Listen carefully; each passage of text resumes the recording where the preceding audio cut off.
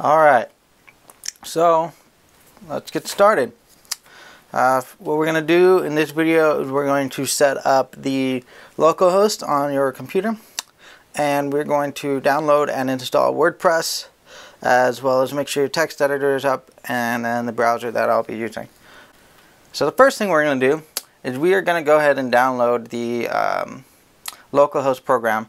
I will be using MAMP, which is essentially LAMP but for Mac, and you can use it on Windows as well.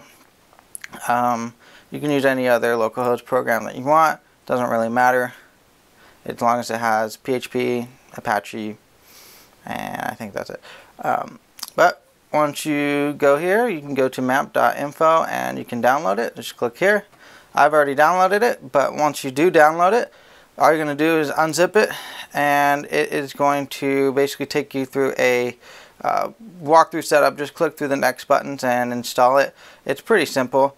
And then once it is installed, we're going to go ahead and run it. So it's going to be, if you put in your applications on a Mac anyways, if you go into your applications and you should be able to find it, MAMP, and run the program. Once this starts up, just hit Start Servers, and you'll be taken to the localhost default page. So by default, your websites are stored in the application in the htdocs folder. Now we're going to create our first website in here. We're just going to create a folder. I already created it right here. We're just going to call it clientwebsite.com. You can call it whatever you want, but this is where our website is going to go. So if we just go to / after the 8888 to clientwebsite.com, and we are in the index, and because there is no index file, this is what shows up. Alright, so now that that is all set up, this is where all of our files for the website will go, and it will load in on this website right here in our local host.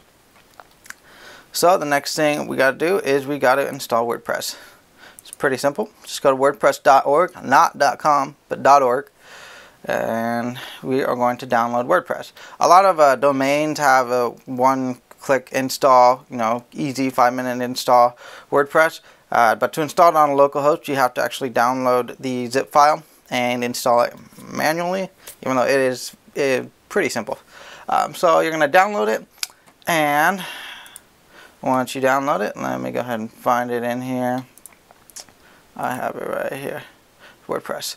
So you're going to unzip it, and essentially what you're going to do is just going to highlight all these files, copy them, and you're going to go back to your MAMP folder and back into your client website or whatever you named it, and you're just going to paste all the WordPress files in there.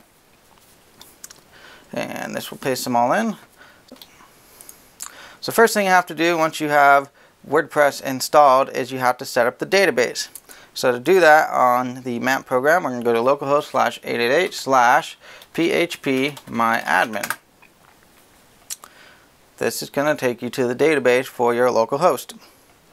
So now what we have to do is create a new table right here, and the database name, we will call it client website, and create. Alright, and that is pretty much it. So now that that database is started, we can go ahead and start our WordPress site up. So if you go to localhost 8888/clientwebsite.com, which is where the folder was, if you look, it is right here. This is where we are. We're in these files, and it is going to load up the WordPress startup. So you just follow through the steps, continue, and it's going to say you need all this database information, and the database name is the name you just put in for your database. So I made it client website. Username default for MAMP is going to be root. Password is going to be root. Database localhost wp_, leave that. Hit submit, and now you're going to run the install. Okay, so here is the world famous 5-minute WordPress installation. So, site title, we will say client website. Username, I'm just going to leave it at admin. Password, I'm going to hide it from you guys, and I'm going to put in my own password. It is very weak.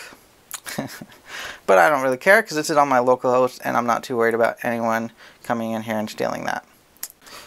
So I'm going to put my email address, webdevprofesh@gmail.com. I know I need to get a database or a domain of webdevprofesh, but I'll do that later. Search engine, you can click this on a local host. It doesn't really matter. Search engines won't be searching this, but once you install it on your domain, if you don't want this showing up on a search engine, just click this box. Install WordPress. And I'll go ahead and not save this. So WordPress has been installed. That's it. Just click login. And you'll log in with the username and password you just created. And bam, WordPress is installed. Alright, so now that WordPress is downloaded and installed, we have our local host set up. Next thing we need to do is just make sure we have a text editor that we're going to use. I will be using Atom Text Editor, and you should already have a text editor installed if you are familiar with HTML and CSS. I highly recommend Atom. My second choice would be Sublime. It's expensive if you want to pay for it. It really doesn't matter too much, but I like the way it works of Atom. I like the way Atom works. So, and in case if you're wondering in the future, the theme packages I'm using is the Space Gray Atom Dark UI theme and the Slime Syntax theme. Alright, so now that we have everything set up, the last thing we need to do is just go over one last tool that I will be using, and this is the legendary Google Inspector. So on any website, if you right click on Google Chrome and click Inspect, this will show you all the things you need to do, all the things you need to see. And I will be using this a lot to kind of play with the CSS and see what kind of styles I want to use, as well as figure out any problems I would come across. I'll be using the Google Developer Tools and the Inspector, and that's pretty much the only other tool that I will be using as far as that goes. So now that we have everything all set up, the next video we are going to be going over the starting template. So I'll be giving you a file in the next video, and you can download that and set everything up, and I'll explain everything, and we'll go from there. Until next time, see you around.